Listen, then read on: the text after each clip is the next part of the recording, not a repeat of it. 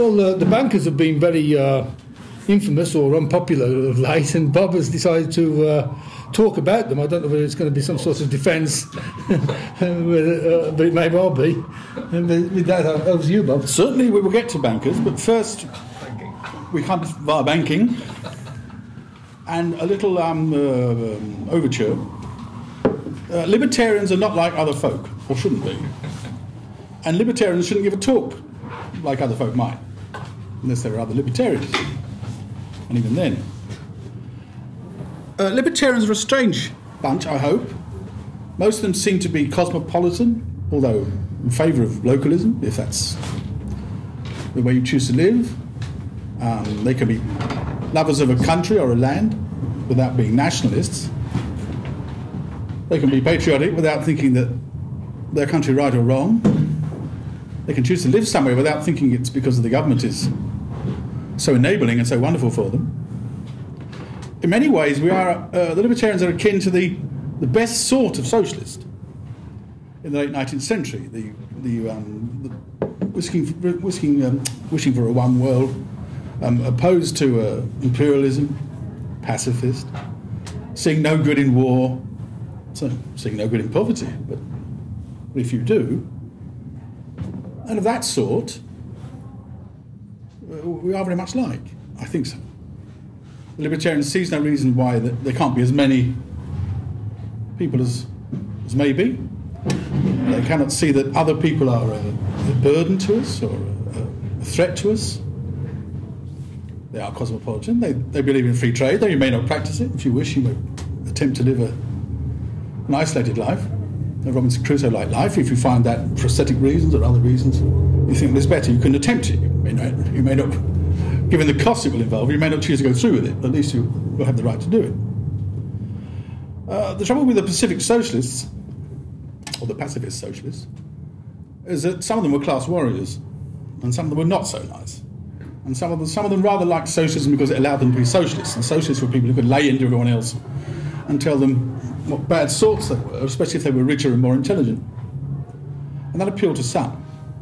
And once socialism was actually attempted, of course they hadn't really thought about the economics of it, it was just obvious that there were technical problems, how to make stuff, how to make it well, how to turn it out. But beyond that, since you're going to save on all these useless hands doing banking work, money work, accountancy, all that kind of thing, police work, armed forces, you wouldn't need any of that. There was so much labour now turned directly to production, and the best system of production, or you would hardly have to think about how to do things. There'd be technicians to tell you the best way to make anything.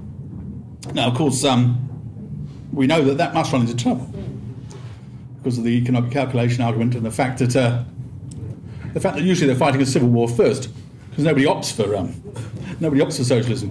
And they may opt for a socialist party, but it doesn't actually try it on. Usually, it's just nationalising this or that, or a matter of language. And once it is seriously tried, everything breaks down. I mean, the cities start to empty. That's what happened under the Bolsheviks. And the Civil War was over. This was now what they later called war communism, but that was supposed to be communism. And without the market system, you couldn't sell to the country wouldn't sell to you. So you went where the money was, where the food was. So people started to leave the towns. And they ended, but that wouldn't work in itself because even the countryside relied upon the towns for many things. And that would have led, and did lead to horrors. Or might do if persisted with. As we know, Lenin brought in the new economic policy, which was, of course, the old economic policy, whilst he was waiting for something better to do. And so the socialists had to decide, these nice socialists, either you give it up, or you turn nasty, or let the nasty ones do what they have to do to maintain something that can be called socialism, or could be regarded as better, or you could fool yourself that it was better or would be better once the whole world joined in and you weren't surrounded by imperialist enemies or whatever it might be. But I fear that the soft ones would have been equally shoved off to the gulag, whilst the hard ones fought amongst themselves. So, you can be a nice socialist, but it doesn't lead to socialism. Being nasty doesn't either, but you have to give it up sooner if you're a decent sort.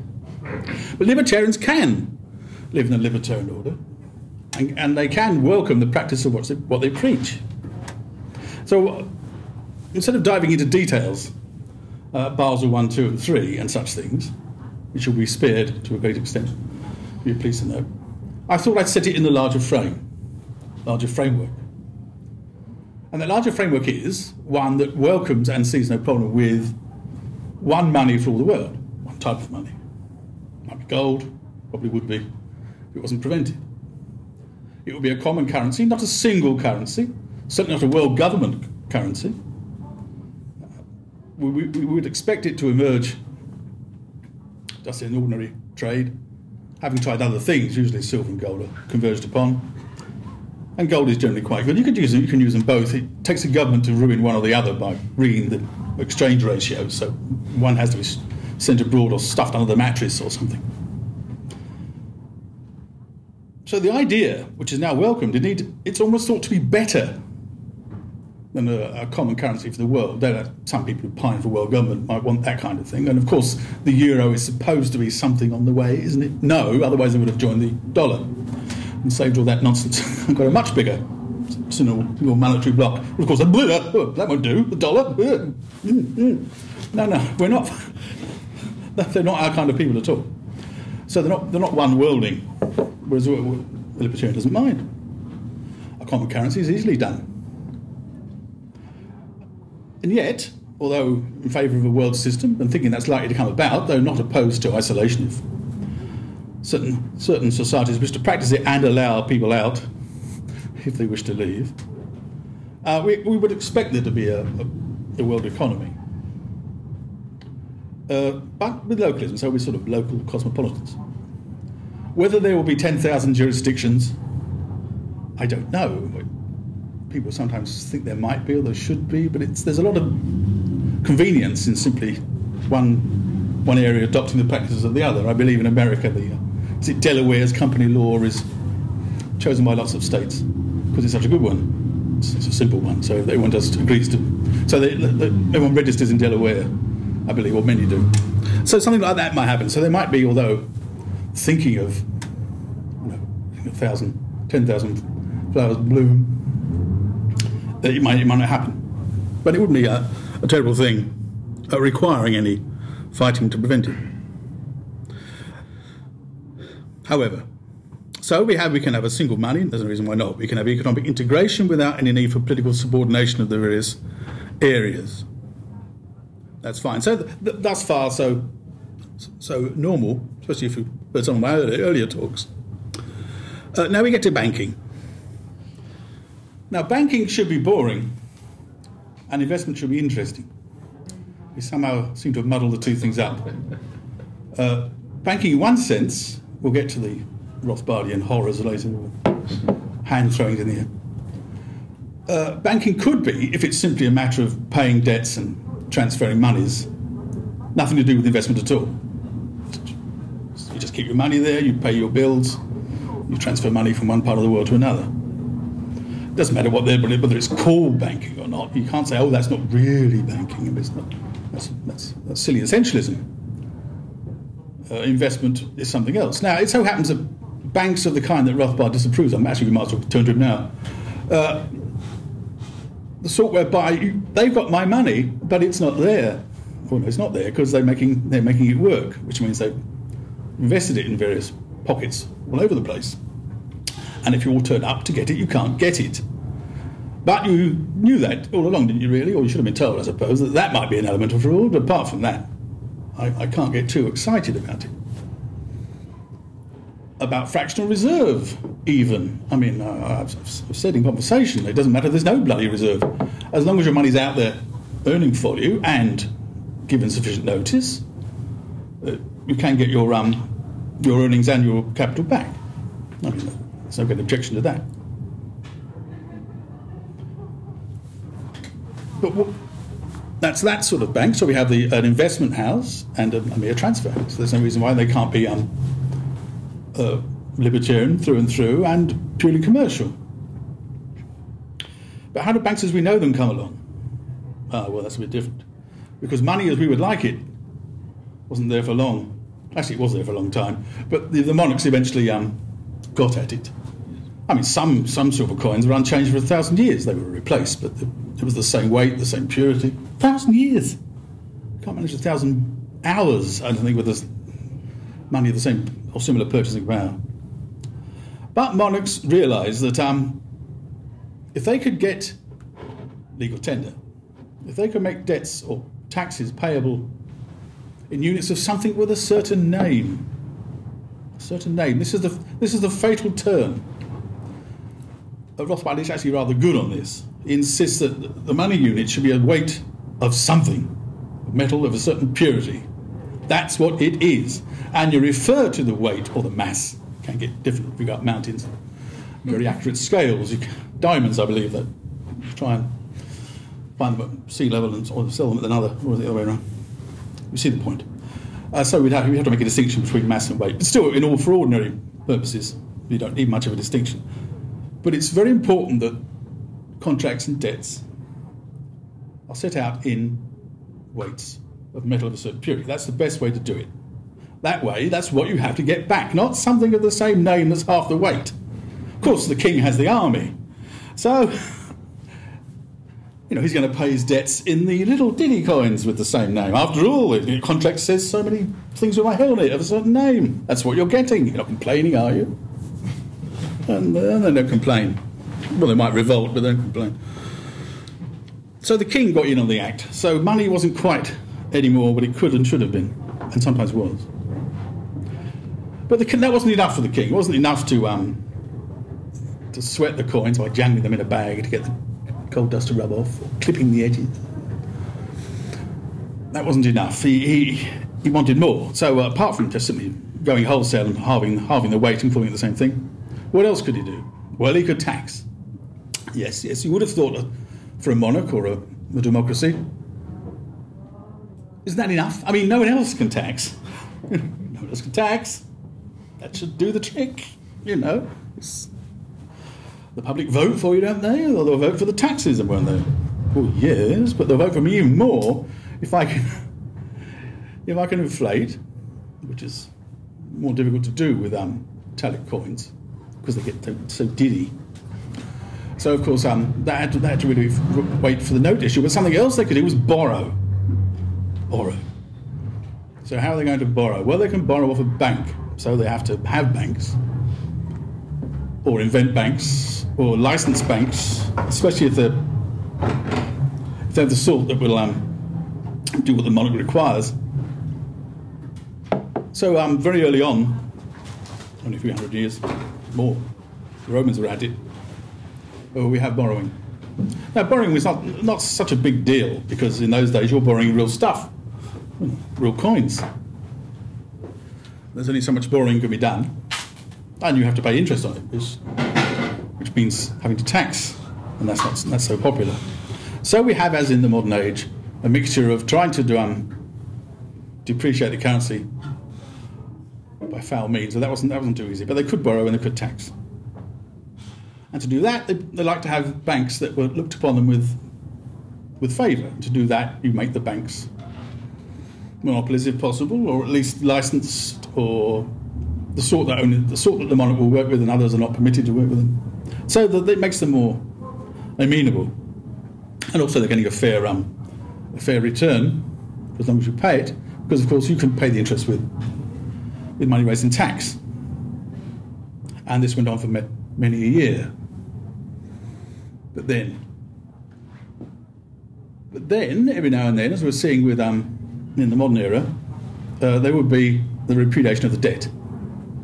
The thuggers would be told to thugger off, one could say, and that was that. They wouldn't get the money.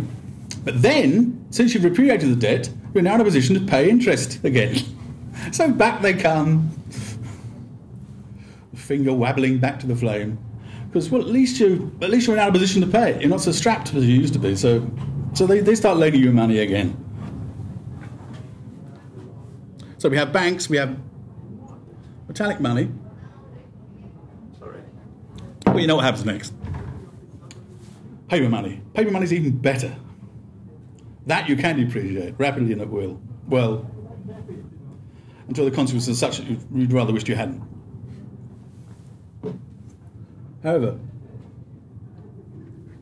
back to Rothbard and the complaint about, as you're probably all familiar with it, the idea that fractional reserve banks are essentially fraudulent and immoral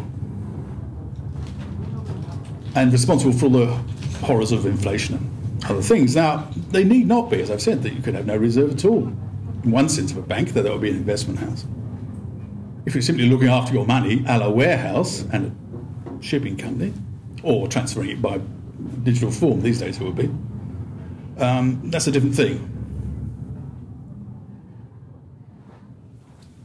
So the fractional reserve, I think, is a bit of a side issue here. The truly objectionable thing is, and this is where the modern system of a central bank, so we have the favoured banks, eventually one favoured bank, and that, as with the Bank of England, eventually in effect becoming an arm of the state. It may be dressed up as something not like that, as the Fed is officially separate banks. It's not. It's a private business, some complain. Well, it plainly isn't. It's an arm of the state in America. And that happened here. But to make it work, that had to have privileges that others didn't have. So that would either be the note issuer, or it became, as we know, the lender of last resort, the famous Badgetian term. Now, Badgett, it's been pointed out by Larry White and others, and George Selgin, didn't want a central bank. He thought it was the second best solution. He'd far rather have free banking. But he said, if you must have it, and you get into the sort of troubles that you probably will get with a central bank, trying to please the monarch or the government, then in that position, you must lend freely, or supply liquidity, as it's now known, or handfuls of cash, as we used to say. You must supply liquidity freely, but quite costly. So the people who get issued, and it's the last resort, they have to pay through the nose for it, so it has to be at a penal rate, but it has to be freely forthcoming, and they have to be solvent. So it's not something which just can't be helped by this. And I think in the last 10 years, much liquidity has been given to banks that just were not solvent, and maybe slowly they're working their way there. We'll get to that. So the true objection is not so much fractional reserve. Again, Larry White and George Selgin and others, I think, have argued that providing that there's currency backed with gold, or at least there's convertibility, as with the Scottish system, the amount of gold actually kept by the banks was down to about 2%. It was in a sense, 2% was backing 100. Which doesn't sound right, but of course, people just didn't ask for the gold. They didn't carry the gold about. They used notes, or they used checks, or transfer from one account to another. That was the way they did it. But given that it was redeemable in gold, and given that there was no central bank, and given that if any one bank started to issue loans too freely, then its gold would flood out to rival banks who would go through the clearing system and insist that we want the gold this time. And they have argued, I think it's fair enough, that you wouldn't get the system as we do with a central bank, which is that because of the national debt, which has been there all this time, and indeed monetarists and Keynesians think it is a very good thing that there is a national debt and that there is a separate central bank and there are national monies, even though they're going up at rates that cannot be predicted, even though it is very awkward for producers and consumers in certain countries when their currency revalues, devalues, or whatever.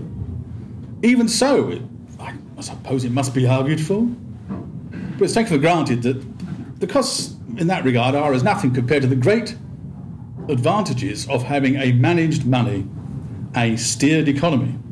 In other words, they can use open market operations, for example. In other words, you can have more money flooding into the system and money taken out of the system. And one cures inflation, and the other one cures deflation,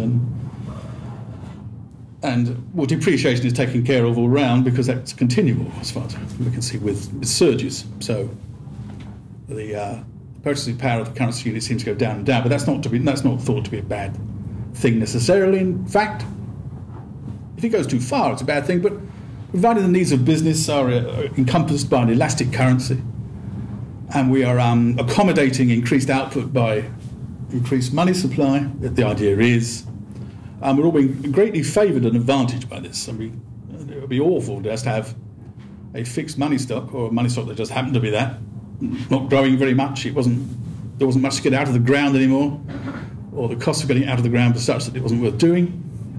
That is thought to be a terrible drag on an economy. Again, not spelled out, not explained. Why? Because it isn't true, and therefore it's difficult to explain how it's true. So they don't bother. It's taken for granted that a managed economy is a good one, because we can, there are jobs. There are PhDs that we don't question this stuff. Everyone's doing it. How can it be wrong? Everyone's doing it. You crank? Of course, you have a national money, an army, a tax, and dungeons, and secret police, and assassination squads, and torture chambers. That's what a modern nation has to have. Unfortunate, in some regards, but you are an anarchist. Being libertarians. So, it's hardly argued for. It's simply taken for granted that national monies are a good thing. I mean, these are intelligent people. Better suits than I got. Earning pots of money. How can they be wrong? Well, they're intelligent, and they're right insofar as they give the conventional response in the circumstances. They may have schools of economics, but they learn the vocabulary, they can manipulate the tools, they can run their models. Anything but think about the workings of a market economy, as far as I can tell. They did rather do that. Instead, now they think, oh, how dare you, that's our way of thinking about a market economy. Well, yeah, it would be if it were so, but as it isn't, it ain't, said Humpty Dumpty, Alice to the looking glass. So poor saps like us, and not me alone, of course I've just read the books, but libertarians, the Austrian school is particularly good on this, though some of them are, of course, firm believers in national monies and the rest of the nonsense.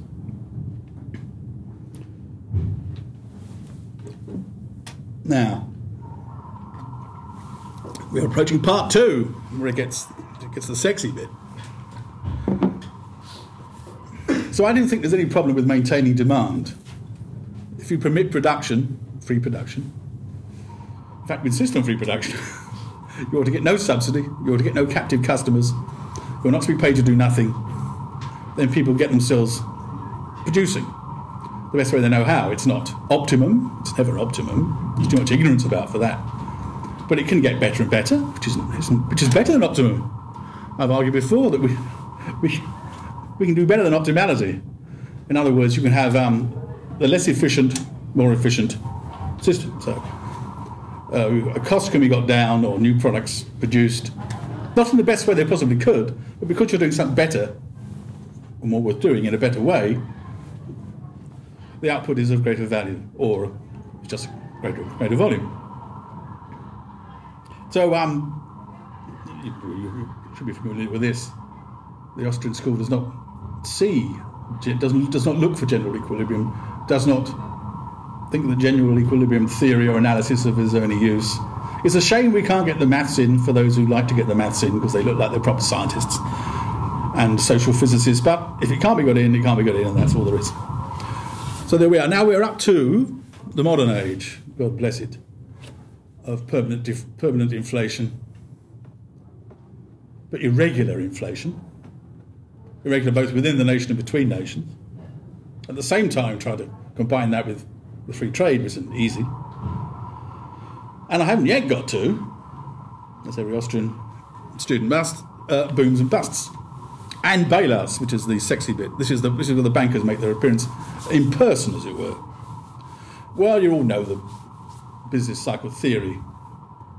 To keep demand up, to even be more accommodating to progress, the money's shoved out, the money's pushed through. It keeps down the cost of servicing the national debt, which is always useful. It cuts down unemployment, very often it does, for a while, before in a general election.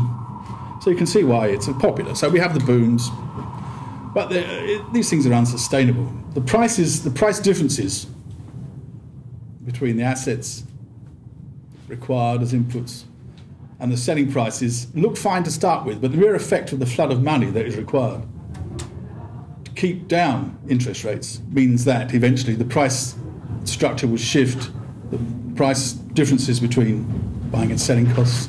And so, for example, during the housing and, say, office block boom, to start with, it's fine. The interest rates come down, your asset prices are known, you start up. Things even look better and better. There's lots of office blocks going up, but the predicted demand in the future is even higher. The rents are going up, projected rents are going even higher. Interest rates haven't gone up yet. But eventually the time is reached when inflation is picking up, the currency might be getting into trouble on the foreign exchange markets because one country is inflating faster than another. Therefore, to save the pound, interest rates must go up. That makes things difficult for the producers who borrowed to invest. Meanwhile, the inflationary effect of the money required to depress the interest rates is now flooding out, and certain wages are going up. And if you won't increase the wages, you start talking about bottlenecks and shortages. Actually, even some Austrian economists do this. It's a bit silly. I mean, you can always get someone if you pay enough. What they mean is you cannot get the workers you want at a sufficiently low wage bill to make a profit out of it. I mean, they're there. It's not that there's a physical running out. Obviously, not all the things started perhaps can be easily finished, except by not doing other things. And since those other things might be more in demand or more profitable, then you can't get the office blocks all finished. Which is why in various parts of the world, Middle East, out in Nevada, some things just bulldozed or left unfinished for a decade because it's not worth finishing them. Selling prices have collapsed. The costs have hardly gone down if you bothered to finish it. So we've had our boom and now we have our bust. And should there be a bailout? Now, those who fear that growth cannot be accommodated without a growth in the money supply, they always like to call it supply because that suggests a supplier, or plumbing, taps or sluices or valves, and having to send it here and drag it there and pump it round. If you said individual money stocks, oh, is that it? Yeah, that's what it is. That's all there is to it. It's like the sock supply. Well, some people have socks and they have them in the drawers. They have more socks than others, but that's it. It's just like that. That money's a little different. You do your exchanging with it. It's not barter unless, as I've said, it's a kind of two-way barter in and out of money. So, but there's a money supply, and of course, it's the government has a supply, and it has to be done at the right rate. And why is that? Well, to accommodate the growth, or to keep up demand, or maintain full employment. Why then the bailout? Why the bailout? Well, don't you understand? This fairy money that came from thin air and is sadly hacking back there rapidly must lead to a price collapse in prices. Many prices, and certainly the price level, so-called general price level, may fall. And this is thought to be an awful thing. I don't know why it's an awful thing. For those who haven't got into debt and have saved, it's a rather good thing. For them, houses are cheaper. Oh, awful calamity. That will never do. So we have to keep up the money. Again, rather like the why not one money? No, don't explain that. Oh, they might explain about efficient common currency areas. It's a little bit of economics that some people do. But the idea of a practical common money is not discussed. In the same way, it's hardly argued for why you can't have deflation. After all, deflation in the 19th century was a fairly boring standard thing. Prices of many goods fell rapidly, steeply. Other ones not so much. Even workers may find themselves earning, in nominal terms, slightly less than their parents may have done, but what they could buy so much more with it, and their savings there's so much the value stored in the savings that wasn't a problem. It wasn't just Keynes. Fisher was also, as many modern journalists, financial journalists, are terrified about debt deflation. That means people owe a nominal sum, and if their income goes down because there's deflation, then they can't possibly pay off their debt. And that's no good thing. But why do those who so fear money disappearing into nothing are so much in favour of money that can do that very thing? Is this not paradoxical? The sort of money that I favour can't disappear. It may, it doesn't have to be lumped around. One can simply transfer the ownership of money. You can have a note, not with a promise, it's just, that's your title, that's your deed. That shows that you own gold of a certain weight. You can even have little numbers put on the gold if you want. Modern machinery can do this, such that that lump of gold is yours because it's your code number on it, or your whatever it might be etched upon it. Anyway, that's a separate issue. But those who argue for a commodity currency are arguing for exactly the sort of money that cannot disappear. I used to argue, I still do a bit, I suppose, because I thought about it, that why is everyone so worried with the downturn and the so-called financial crisis? It's actually an investment crisis that led to a financial crisis because banks were betting 35 to 1 on something that couldn't possibly happen. And a 1 in a million chance, found out it was less than 1 in 35, apparently. So they got into trouble.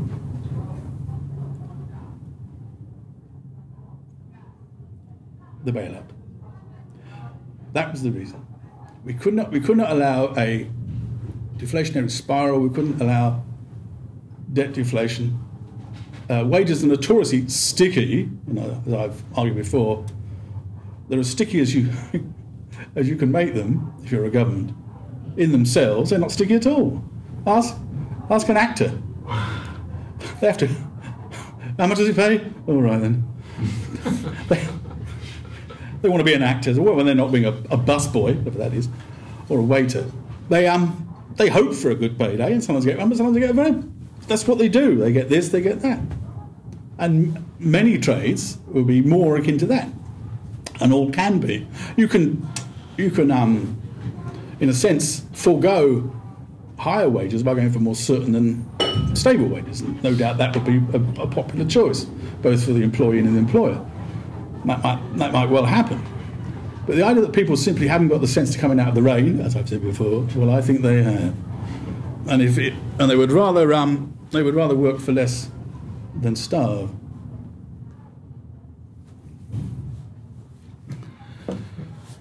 So, the cronyism, of course, is inescapable given the size of the modern state and the need for the bailout. The bailout wasn't just favouring banks, there was also it's combined with a stimulus. Now, a stimulus is not something that stimulates, it's something that is called a stimulus. Don't you understand? That's what we've done. It's a stimulus. What would it look like if it wasn't? Well, very little growth in employment it might look like, perhaps. And even then, is it any wonder that people who want to get better wages than being on the dole, many of them will endeavour to find them? The fact that the tragedy is that having the dole makes it a far slower and stickier operation to get people into jobs, but they do eventually find them. And output picks up, and with it demand. I mean, the demand is output. It's not spending money, it's making stuff. Providing you've got the money there, it can be the same amount of money as ever. The prices can adjust. The point is, even if the prices are always drifting down, the costs of making are always drifting even lower, and profits can be made. So don't worry about that. Get the prices right. People can be absorbed. However, even I don't think it's a very good idea to have a fiat currency and then suddenly lose half of it somewhere. This is not. But at least I argue for not having it in the first place. What we now have is people who say, how deplorable, how awful, let's do it again. Get the interest rates down to -2, whatever it now is, something of that kind. All of which based upon nothing stronger than a mere analogy. This poor economy is on its deathbed, reclining. It can barely get down milk and bread sops. What can we do? Well, put it in a gentle regime and give it time, it'll come round, it'll come round. Little Nell. Which, of course, is a simple analogy and a daft one. That is not what an economy is like. Economy is like weeds, vigorous and growing, if it's permitted to be, if it's not poisoned or choked. If the water supply is cut off, and I don't mean the money's supply. So, again, hardly argued for. All sorts of,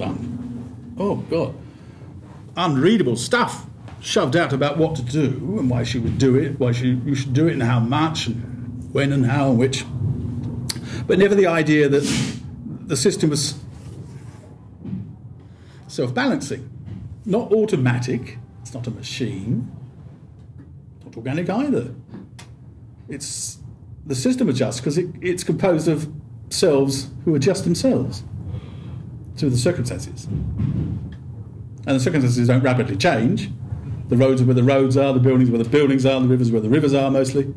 You have to make do with what there already is to make the stuff to sell tomorrow, so there's no reason why everything should suddenly lurch around unless there has been an unsustainable boom due to the use of credit and fiat currency, which of course libertarians don't argue for. As regards the cronyism, is this is rank hypocrisy? Is this simple fraud, simple insiderism? Yeah, well, yes, yes, and yes, in part. But sadly, to do real damage, you have to mean well. And a lot of them do. A lot of these people, they go to the same sort of universities and they go to the same country clubs in America, perhaps. And they used to work for the same banking company. Yes. Some of them are now in the establishment, the political establishment. Some are in the bureaucracy, but they, we're all good. They're good guys. I went to school with them.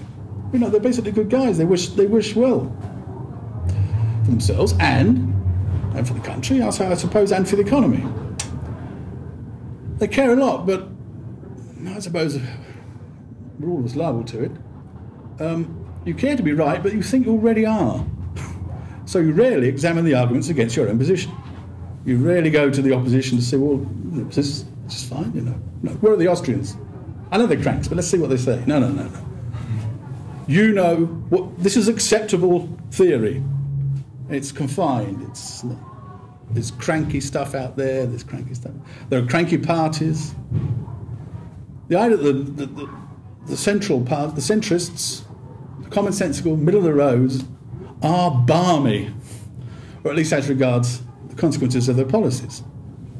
For example, all the things promised to the people, let alone state employees, but just to the people in general. The future pensions, the health care. Not funded, not there. And yet, it's an extreme thing to say that it's all wrong, it's all out of shape, something must give. That's thought to be weird, not the one party with two faces, the in and out establishment party. That is not thought to be unsustainable and basically mad. So I think there's a lot of groupthink. Though it's not a conspiracy, which sounds like the same thing, in a sense. I had to look it up. I thought con, together, and conspiracy, well, must be something to do with spirit, with thought. But it's not. Apparently it's common breathing, strangely enough. But it means they hug their heads together. It's part of a plot. No, I don't think... Most of these plots are open, honest, and nonetheless ruinous, but still, they're not hiding it away. This is just sensible people doing what everyone agrees is the right thing to maintain demand in the circumstances as it may be, or preserve the financial system. The financial system. In my view, the financial system should be what people do with their money. That's the financial system. It's not something out standing over and above, something or underneath supporting the whole thing. No, it's just people's savings, people's spendings, people's earnings. The very idea that somehow it's the money surging, the money pushing, the money propelling, that makes the whole thing work. But that's the energy of it. No. It's the human labour, the land, the capital plant, the ideas, of course, the methods, even management methods. These are the things that turn it out. The idea that it's vitally important to have, and I hadn't got to this yet, though I'd mentioned it in other talks, the vital importance of aiding the economy by having investment. Mustn't have too much saving, but you must have an awful lot of investment. This is the acme of genius in economics. Of course, it's impossible. Of course, there has to be real saving, and pretty much that's going to mean money saving. You're saving in all other things as well. The idea that most things at any one time are in money, no. But the point is that additional savings generally go through money. I mean, a man who works his own allotment might not bother to go to market, and yet he's doing a lot of saving because he's using some of the crop to make next year's crop, and whatever it might be. But generally speaking, you're going to go through money. But at any one time, the amount of money that's waiting there to be used as savings or add to savings is very little compared to what was previously money and has been turned into non-money, so in other words, capital, plant, equipment, and the rest of it. So far too much attention is put upon the money anyway in that area. But suppose that it alone drives the system and fuels everything, it's simply taken for granted, especially by bankers, because they would assume that they're doing something vitally important. And yet, we find governments complaining that bankers are sitting on this money. You must know that. They've been given all this money, or lent all this money, have all the reserves handed to them, next to nothing, even though they can then lend it to other people at a much higher rate. Therefore, it's not difficult to make money in those circumstances. They're sitting upon it, and it's not turning the wheels of industry. Why is that? And the little businessman and the medium-sized firms aren't taking on labour, and they're the best source of new employment, and there they are. Now, why isn't this happening? Well, the reasons that would stop it happening, even if the money wasn't not being turned out and handed over to them wholesale, it's back to the old problem of letting the price system work and not gluing it up with regulation and welfare payments. Many libertarians, quite rightly, have said that this makes libertarianism look bad because of all this crony capitalism, all this corporatism, bailing out car companies. In America, they bailed out a car company and told the bondholders to go away because we're going to favour the union pension plan before we get to you, even though it was quite illegal. There is a legal set of steps you have to go through to look after the creditors, and Obama said he didn't bother to do it. Hey, I'm the president. It's good being president. It's good being king. So there is a great deal to be said against the undoubted cronyism and capitalist cronyism at that. What do I think?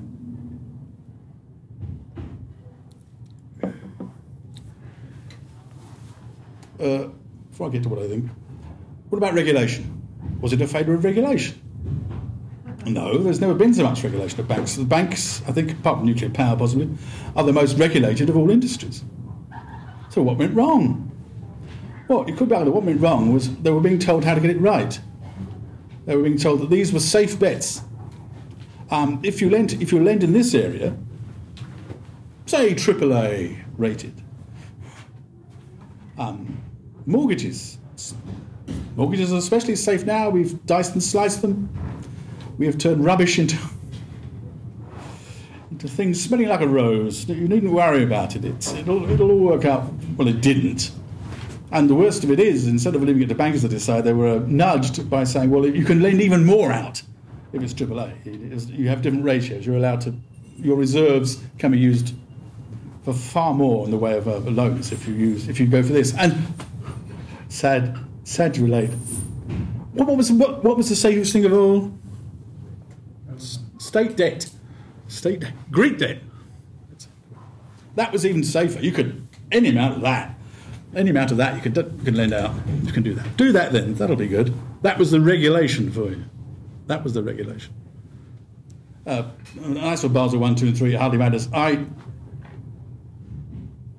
Who's the best on this? I can't think of his name. He's at Nottingham. Do you know the one? Professor at Nottingham? Kevin Dowd. Kevin Dowd. Yes, if you can, I recommend look up his podcasts on this. Although he's the only one who did get me to see that it may have been the case, as some argued, that the cash dispensers were about to run out of cash, and something had to be done. The overnight market wasn't working, into banks, that wasn't working either. Well, again, I come back to the point that we shouldn't have got in that position, and if that was something to deplore, then there have to be wholesale changes, not simply starting the whole process off again with more liquidity, low interest rates, increase the borrowing, applaud and house prices start to accelerate again. No. So if you can search out his stuff. Now, he says he is so much not in favour of regulation, in the sense meant, bureaucratic regulation, legal constraints. The regulation should be competitors, fear of competitors, and your reputation, of course, but fear of losing your customers. And also, he goes so far as to say that banks should be partnerships, or at least there should be no limited liability. Not unlimited, but pretty steep. You may get to keep your house and some savings. But beyond that, the directors they're responsible. And I think that would make them behave rather differently to the way they have. So Kevin Dowd is very good. You can find him on just look for MP3s or podcasts. He's on from the Mises Institute, Cato, Reason. I think he's been on there. Cobden Centre. They're all good. I shall stand up here. I really do, because we're all very amiable, aren't we? But there comes a point. And I've been watching this for when did it start? When did it go pear-shaped? 2008. And it was in August we started seeing prices move by 20%. Was it 20 or 30% in a day? When previously it had been 0.2 or basis points we used to deal in, of course, in those days. But then suddenly 20%. And you're a little goggle-eyed, thinking something has gone wrong. Something has gone very wrong. Well, surely this will require a change of mind, or a change of heart, or a change of thought. But no, we find that financial ministers gather, the various Weltführer, as I prefer to put it, the nasty associations of the word, various world leaders foregather, confer, promise yet more money creation, yet more borrowing, yet more credit. And there's nothing that they can't cure, nothing they didn't cause, but there's nothing they can't cure. And there comes a point, even in the gentle old soul's life, when there is a certain repugnance. This is not adult. This is not decent. This is not honourable for you to carry on in such a way. You'll stay too long in this place. Yes, one gets quite Cromwellian, but of course that isn't the answer. I don't want a major general or a man on a white horse. But there should be a feeling of revulsion that no, we don't want everyone to be doing this. The problem isn't that the Chinese have not yet got democracy or a proper central bank. No. The whole schema is wrong. You should think again. Or even once would be nice. Thank you.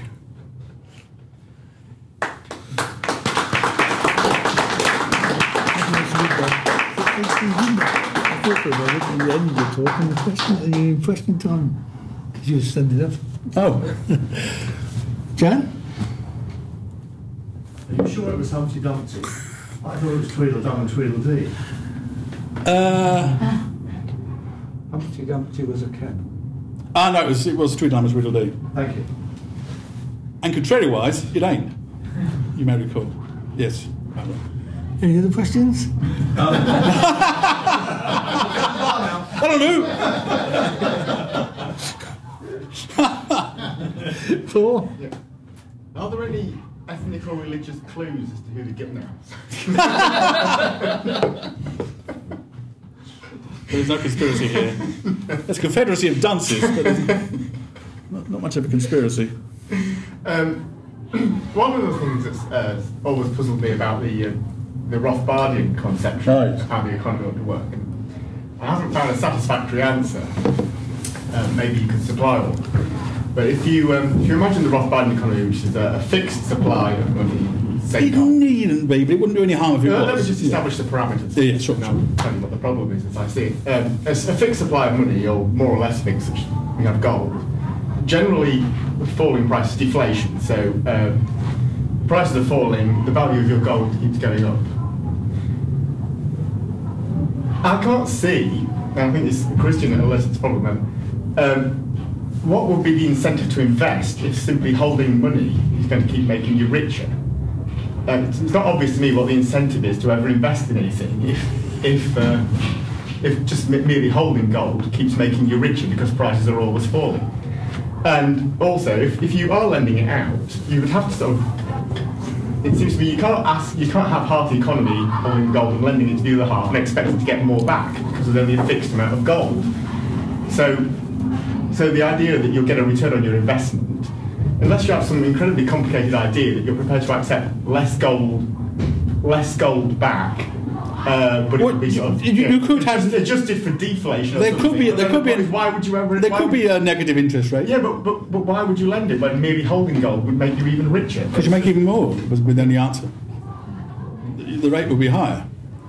The depreciation price might be. I mean, the point is, would it be like this, Rothbard economy? Would it be everything have to be calculated in reverse? And that is very counterintuitive to accept. And a lot of the things, like you say, return on investment, things like that, there wouldn't be returns on investment. You can't create this. There wouldn't be more gold. Well, it's a bit like arguing that people won't buy a computer because there'll be an even better one next year, and it could even be cheaper next year. But you do. It's such an advantage to having one. You will consume at some point. Yeah. And also, well, in the past, businesses did not go to banks. I even read somewhere that they have to borrow to meet the payroll. I think that can't be right of most firms. For goodness sakes, paying the wages, providing you get a loan in time, doesn't sound like normal business to me. But you sometimes use that. You heard that expression. And in the past, many businesses simply they got shareholders in, or they had partners, and they ploughed the profit back into the firm. There wasn't so much going to the bank. And there wouldn't need to be so much going to the bank, especially if banks were not allowed to create credit willy-nilly. Credit should mean faith. Probably get the word. Faith that the person who's borrowed your real money will really give it back. Or will give you back interest and then eventually the capital sum. It shouldn't mean the creation of something called money in ever greater amounts. Now that's thought. And it still stuns me that people, are they really saying that turning out the money makes non-money more available? Like lathes and motors and canals? Are they really saying that it makes it easier to... They can't be thinking that. And yet it seems that they are somehow thinking that it does. It does make for more investment if you just create credit money from nothing. That seems strange. There is one way it can work. One way. That is that savers get done. And there is forced saving. And those on fixed incomes get done. And those who are a bit slow in noticing if they're workers get some way done. Yes, that could work, but it doesn't work 2 or 3 times in the same generation. People wise up. So the idea that it can be a permanent, boasted about and a publicly announced way of carrying on, that couldn't work. But I suppose insofar as they're fooling themselves and thinking that and people don't notice, perhaps there is a kind of way it can be a kind of false saying, but no, you can't. You can't. And the distress caused by the booms and busts make it better off with a lower rate of growth, sustained steadily, far better. As far as people want growth, and they seem to want it. Well, they'll act in ways that they get it, and they don't complain. So we assume they want growth.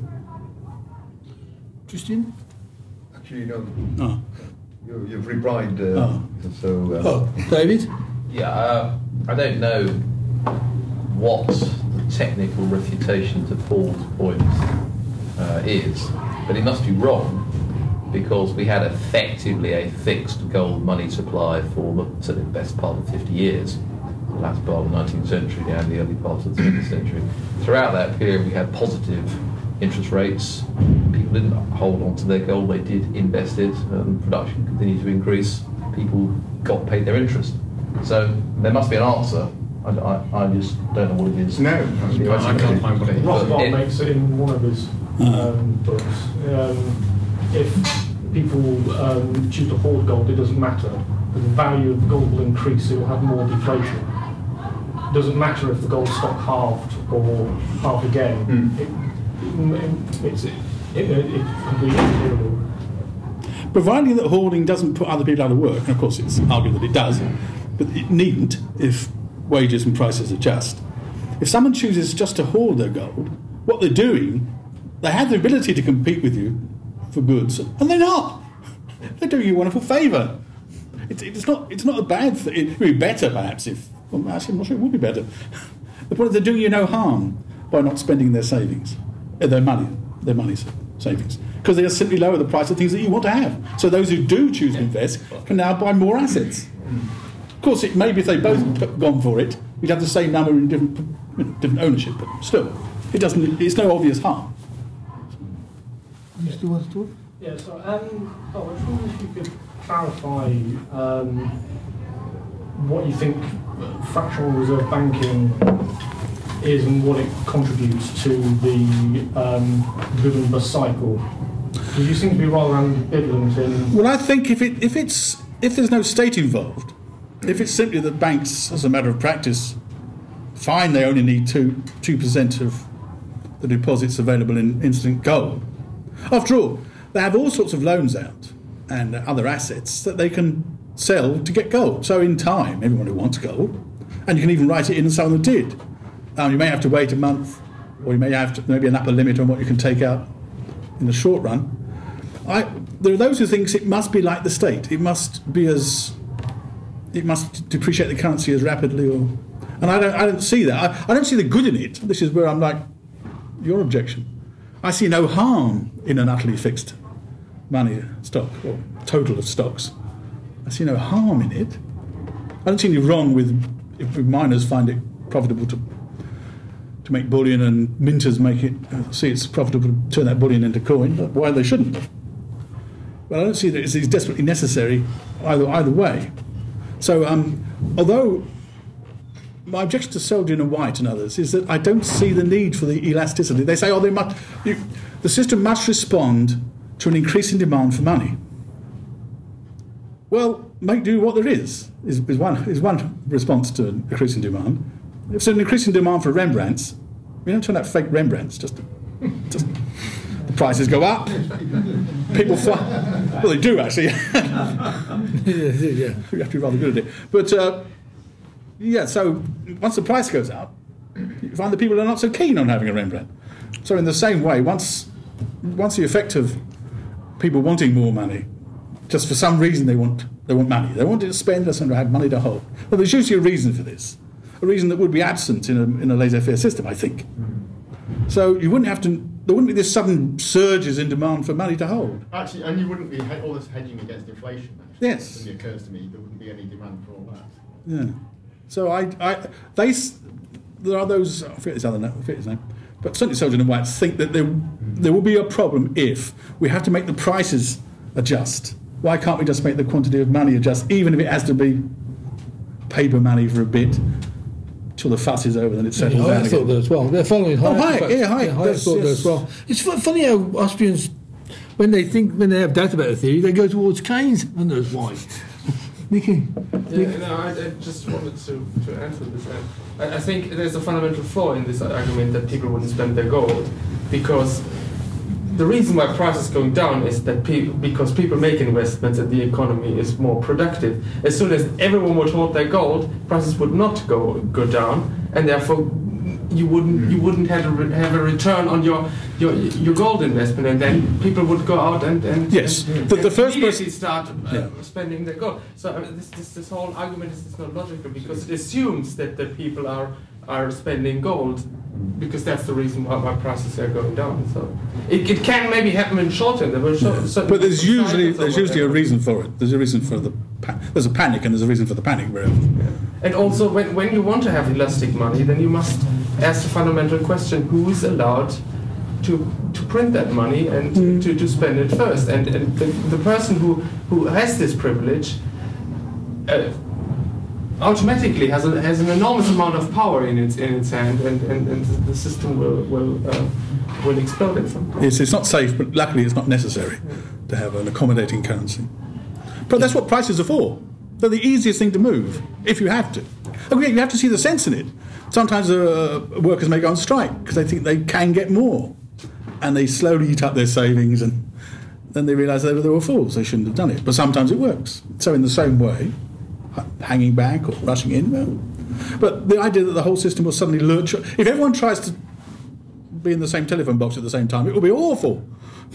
Think of the slaughter, the suffocation. They're not going to, are they? So it's a bit like that with what if everyone wants money all at once, as you say. The very people who are not holding onto the money, but actually turning it into machinery or fresh bread or whatever it might be, will be making super profits. And that will drag the money out of the savings again, or the hoardings. That's one of the bad. David? Yeah, I think certainly I agree with what you say, Bob, about fractional reserve banking. That you start from the proposition that a fixed supply of money is preferable to an elastic, changeable stock of money that can be changed by somebody. So that's a bad thing. It leads to misallocation. It leads to booms and busts, etc., etc. And as I understand it, the Austrian objection to fractional reserve banking is that it contributes to that process because it leads to a multiplication in the amount of money. So that leads to booms and busts and misallocation. But it only does so if the reserve ratio changes. If the reserve ratio is fixed, yes, you have more money than you'd otherwise have, but it doesn't matter because it stays the same. It's not going to increase. And so you've got to say, well, what is going to cause a change in reserve ratio? And the answer to that is government. Because on a free market, if one bank tries to have a reserve ratio of 0.5%, then what happens is exactly what you said. That bank gets a run, and either it goes bust or its reserve ratio. That's going to go. The problem with fractional reserve banking comes along when you have a government that can say, don't worry, lender of last resort, you can lend as much as you want, you can get out to 0.1%, we'll bail you out. That's when you get a process of an increase in money. But it's not a fractional reserve banking system alone that's the problem. On its own, I think it's actually harmless. I think it's in combination with government and central banks. It's not a better thing. It's not better. It's harmless. It doesn't matter because it means a larger but still relatively fixed money stock. And the amount of the stock doesn't matter as long as it doesn't change much. Yes. Oliver, do you want to talk about Oliver first and Andrew second. I enjoyed your talk, Bob, thank you, and I'm particularly interested in not to have this idea of there being a conspiracy of what's going on. Would you agree that there is a hidden hand of the free market, and in the same way there's a hidden hand of the state, and people assume there must be something behind the scenes, a man behind the strings, must be these conspiracies in order to turn us into some sort of prison planet, but that this is just the inevitable consequence of statism. You have these various nations, people lobby government to introduce ID cards because they want to make money for their ID card company, not necessarily because they have a sort of grand scheme and they're all in. It must be said, when somebody who used to work at the same bank is now the governor, is now the head of the Fed, and he gets 20 phone calls in one day from his ex-workmates who are in need of a bun, that looks dangerously close to But even there he can say, yes, well, they would phone me because they are in trouble and I have to do something because it will hurt the economy. It's the group think rather than the conspiracy is. But people assume there must be something behind. Just that the free market is just amazing. It just happens, and that's what's called a hidden hand. So there is a hidden hand of state. Oh, there's a sociology, but it's usually perverse. That's our objection to it. Andrew? Yeah. I think that the issue with fractional reserve it's okay to say, yeah, if a bank has been overextending itself, people are getting noticed and pull that money out, so banks don't want to do that. But it's actually very hard to tell. You know, you need to know who the bank has been lending to and for what and when, and that's kind of not obvious from outside. You have a very intrusive or sundry traffic through and it can happen in a moment. You know, you can make a big loan in a moment, but you shouldn't. The history of the last 300 odd years of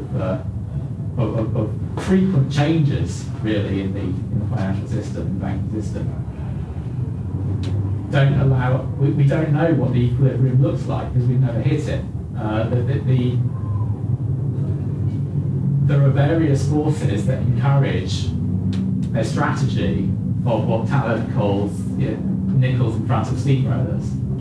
The more finely people adjust the situation probably means the more and more expertly they're making huge short odds bets that are going to come off every time for 10 years or 20 years or 30 years and then blow.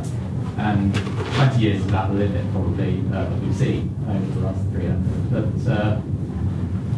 But I think that booms and busts happen without messing about. I certainly agree that even if we had a pure commodity currency, purely a commodity currency, as with the tulip mania and the South Sea bubble, money would rush in from outside. You wouldn't need to fake it. You wouldn't need to make it with fiat paper money. The mere fact that this seems to be such a scheme, a wizard scheme, something newfangled, South Seas, new invention, railways, canals, whatever it is, it's a real winner, and the money rushes in. And once we get that money escalator, like with house price rises, once you're making money because it makes money, the prices are going up because they're going up, people are buying in because the prices are going up, it won't last forever, perhaps. Although if it's a new invention, you might fool yourselves for longer. But even the shrewd old heads will say, yeah, but I'll get out in time. Except that everyone's jammed in the exit trying to get out at the same time. And they don't. But you're right, it can happen. I don't think it's quite so ruinous because the money doesn't disappear from the system. It goes back to foreign countries, perhaps. But it's not like now when you can get a disappearance of money that was never anything but a bookkeeping, digital these days. It isn't. You know, someone borrows, you simply say, well, I'd rather see your account. You've got so much in it. Where'd that come from? We wrote it in. It's yours. Anyway, it's balanced with something else in the account. It always balances, isn't it? But you're right, it can happen with a purely, just lumps of gold. You can get a mania, but it won't be as long lasting. It'll spoil things. Try again. What will happen is that there'll be a shift of money. Some fools and their money, they will be parted. Some have got out in time, some never went in, some had lent them money and got paid back before the thing collapsed. They'll have done okay.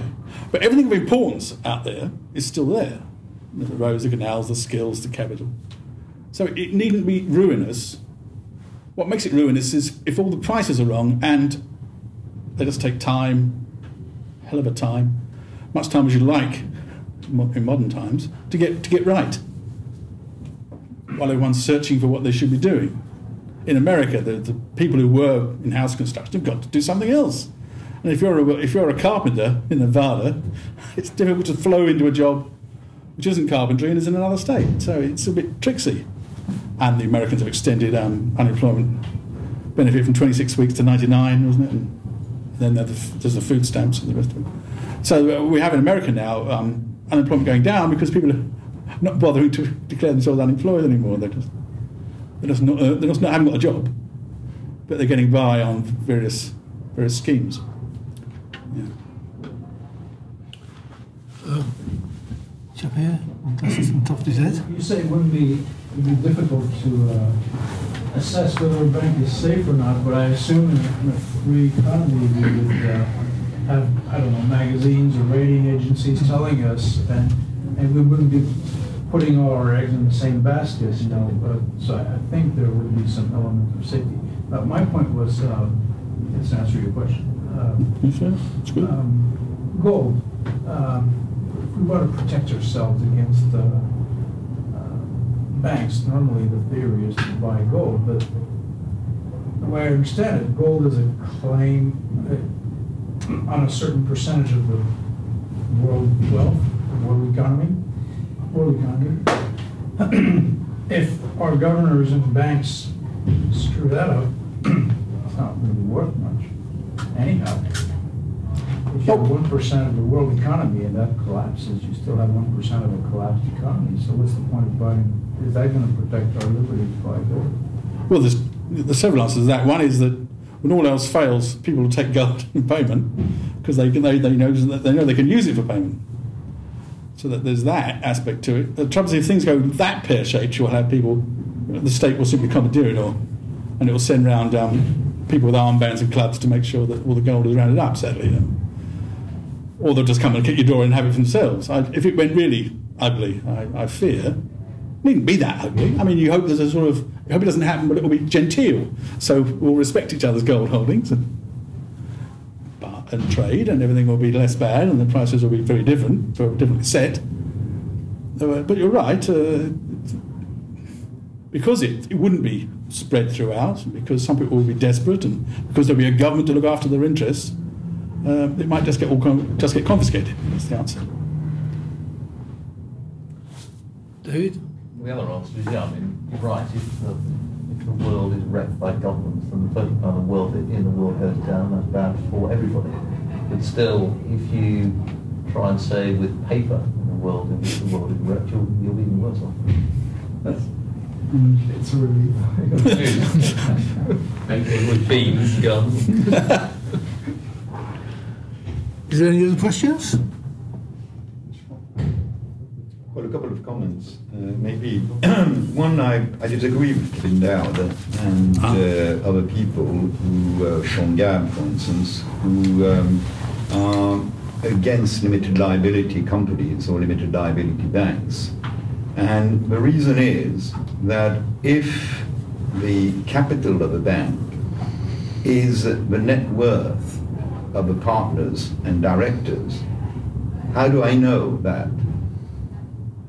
So they would have to disclose, well, I have a house here, I have a piece of land there, I have a couple of Rembrandts on my walls, I have a Buick or whatever, Bentley in my garage, and my wife has jewelry, and this sort of thing, which is absurd.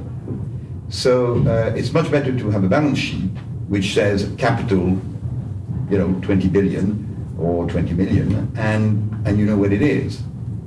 So you can make a judgment whether you want to lend them money or you want to trade with them and so on. So that's one aspect. The other aspect regarding a gold standard and speculation, which you described, people buying, and because it goes up, then you want to buy more, and then so on, the reverse of what happens for a commodity market. If you have a gold standard, people who are buying have to pay in gold, so they have less gold to buy tulips or shares or other commodities and so on. It costs them to speculate. Whereas people at Goldman Sachs, when they speculate on something, they don't put up their money. They get money from the Fed to speculate. So there is a big difference. Famously, for instance, during the tulip bubble in the Netherlands in the 17th century, people sold their house in order to buy tulips, tulip bubble, tulip onions. So that is, I think, a check on the amplitude of speculative movements, on the size of bubbles. I think you're right.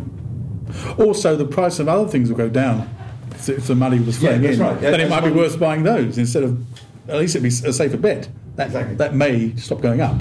But if you buy these, whatever it is, commodities, store them, yeah.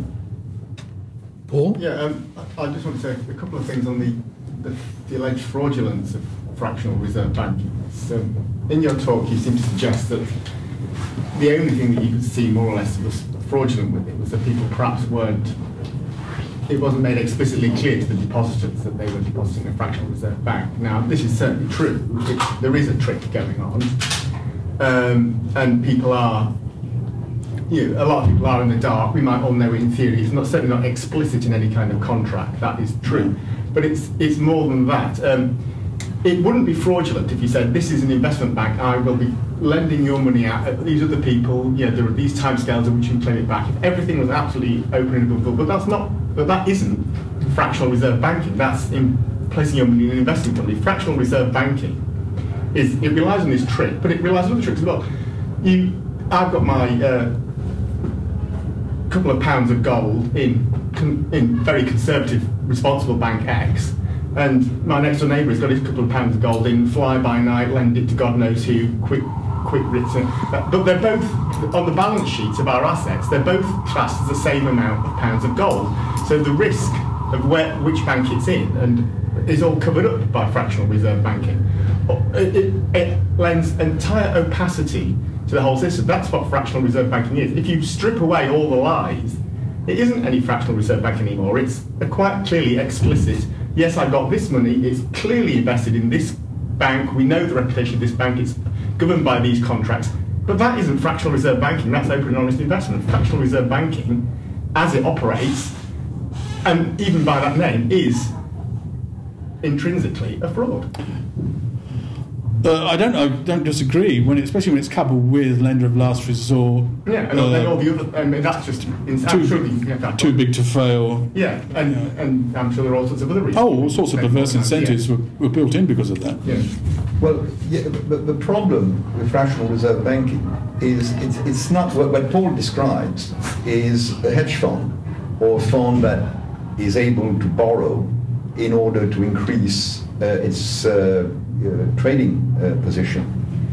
What fractional reserve banking does is that it multiplies the amount of money in circulation, because when you deposit money in a bank, it lends that, that banks will lend that money to another bank, which would lend that money to another bank, and you have a multiplying factor.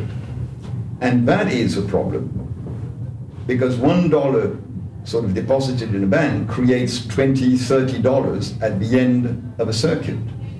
There's $20, $30 of people owing money to match that.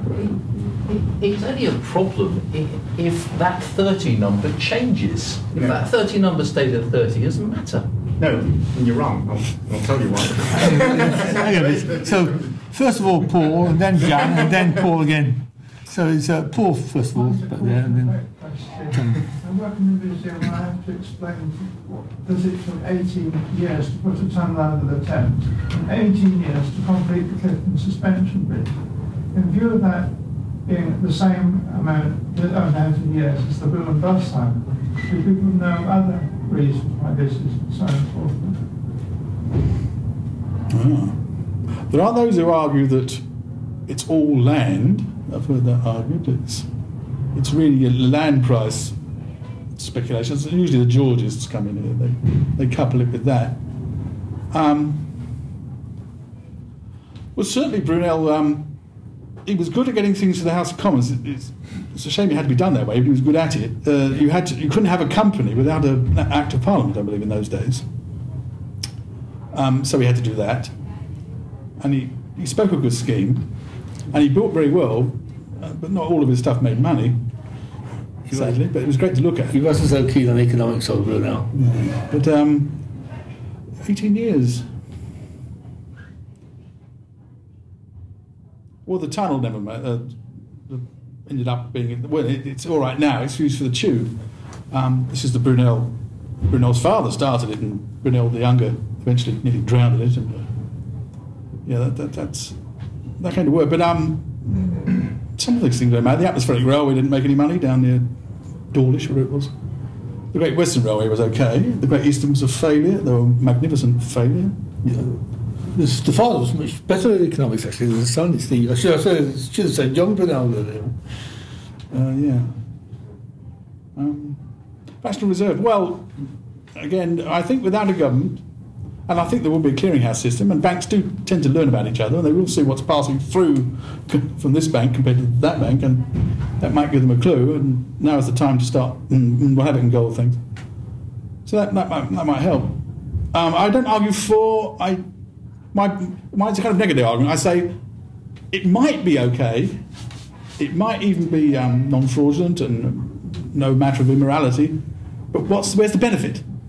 I can't see a benefit. I can see a benefit from lots of people who haven't got the time to buy shares and oversee them, so they put money into a bank, which lends them out to all sorts of things. They can't all fail at once. You hope they all fail at once, and so it's generally safer, and they don't have to oversee each little one and get in and out and buy and sell. And in effect, the bank, and especially if you invest in a company, it might lie to you. But somebody who borrows from a bank has to pay the interest. So they can't lie about that. They just do, and then the bank, after a cut, passes it back to you. So you get interest, which in a sense is less fuss and dividend. It may not be as good, it may not be as high, but it's a way of you investing. Now, admittedly, you're not told this is what's going on. Your money is safe with us. Your money is see these big vaults, so your money can't be stolen. It isn't in there, but. I think with the libertarian system, it will be far more obvious. John? If we have competing money supplies, then it will be revealed that there's a benefit or not money, because presumably, unless you are actually keeping quiet the fact that you've got a fractional reserve system or what it is, I mean, there might be fraud if you don't tell people you've got fractional reserve. But if you say, we do have fractional reserve, this is our ratio, we change it under such and such circumstances, we're independently scrutinised by such and such a body, and then somebody connects with you, I can't see how fraud can get into that system. But the only real way to tell whether it is ultimately economic is simply allow there to be real competition between systems and see which people opt for.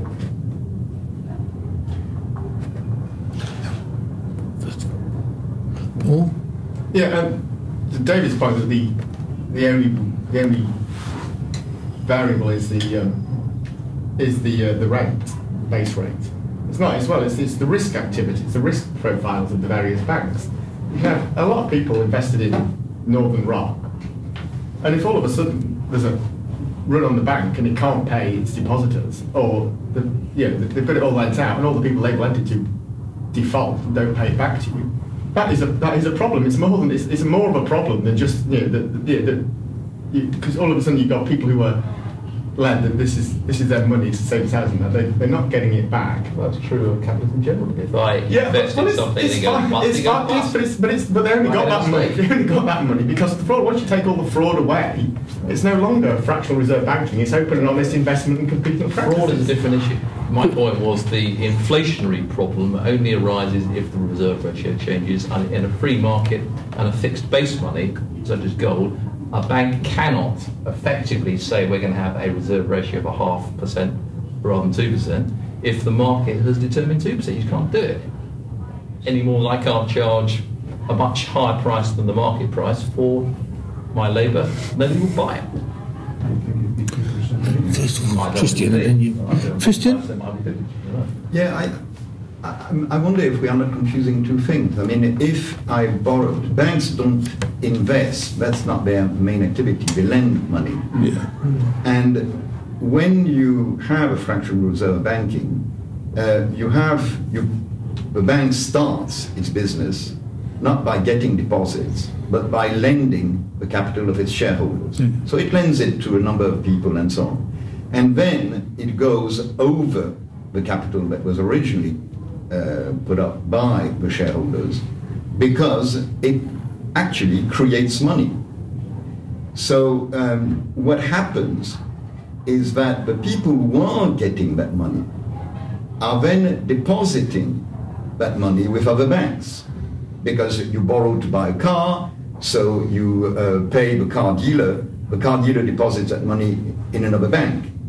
That other bank then will lend that money in turn. It's very different from someone who is borrowing money in order to buy assets, whether someone who is taking a mortgage in order to buy a house, or a hedge fund who is borrowing 3-4 times its capital in order to buy gold or to buy shares, commodities. So the system, therefore, becomes very unstable. And that's a problem with fractional reserve banking, is that the whole system becomes unstable. Because the money that the car dealer is deposited with its bank, is not money that was, it was money that was created by the original bank. And then that bank will create more money, the bank of the car dealer, will create more money when it lends to other people who are then buying things and so on. I think I see a reconciliation here that if we've been living with this system and it's got up to whatever ratio it is or down to whatever ratio it is, and it just pretty much stays there, that seemed okay. But if as you say, suddenly for whatever reason more banks start up, people are wealthier or money comes in from abroad because it looks like a good place to invest, so lots of banks start up and they start lending out. They lend more than their capital, there's a certain ratio compared to it. Then we can get a kind of concertina or wave, and we'll get seasick as a result. So it isn't neatly here. It's some is down there, some is up there. Absolutely, and it is irrespective of whether the ratio that the bank use, capital to assets, changes or doesn't change. It's unstable simply because there is that money which goes to other people and to other banks, and no one knows what are the assets. It's inflation, in fact. Inflation makes it unstable. Inflation is fraud. It creates inflation because it's money that is created, and you can't control the amount of money that is being created without changing. I'm not sure I'm going to call it fraud. I don't think it's helpful or to be welcomed if it lurches around in an unpredictable manner. In a true free market, each bank will create its own money. And so if a bank creates more money than the others, that currency would be devalued. So it's not, what Christian says is one thing, but he assumes it is the same money for every bank. But in a true free market, each bank could create its own currency, its own money. And therefore, if a bank has a higher fractional reserve ratio than the others, immediately this money will be devalued. And I think that would be what regulates the market. Well, I don't think, money, like language, wants to be universal. I don't want to be paid in money of bank so-and-so, because who is going to accept that money? We're talking about different notes with the same base. The assumption here is a free market with a base of gold or silver. Fine, yes. Yeah, exactly. But then you'll still have different banks which will issue their own notes, of course. Well, and if a bank overextends its ratio, its notes will be devalued, people won't touch them. That's what the free market does, surely. Well, there are warehouse receipts for gold and or gold or whatever. But I think at the end of the day, in a free market in the world, you would have 2 free currencies and maybe small, local, regional currencies, like you have credit cards. I'm not using, credit cards that people don't accept. That's the payment mechanism. Yeah, but that is what money is about. No. Payment mechanism. No. Yes, it is payment. I think we would have world branch banking. It must be remembered that in the 1930s, no Canadian bank failed, and thousands of banks failed in the US. And America wouldn't permit branch banking or interstate banking. Some, but it was a privilege, or it was licensed, or it was restricted. And so when it was just, if it was just mostly farmers in a bank and the crop failed or business was bad or export prices fell, the bank went under. And so I imagine with world branch banks, and there might be only 8 major banks in the world with tens of thousands of branches. That may be no bad thing. There will be a clearinghouse system, and I think that would help them keep an eye on each other. That's different. Banks is not currency. Yeah. So we'll continue this over. What was you going to say, Jeremy? You completely waived it. Is there anyone else want to speak? Oh, well, thank you very much indeed, Bob. Thank Very you. good Thank talk. you.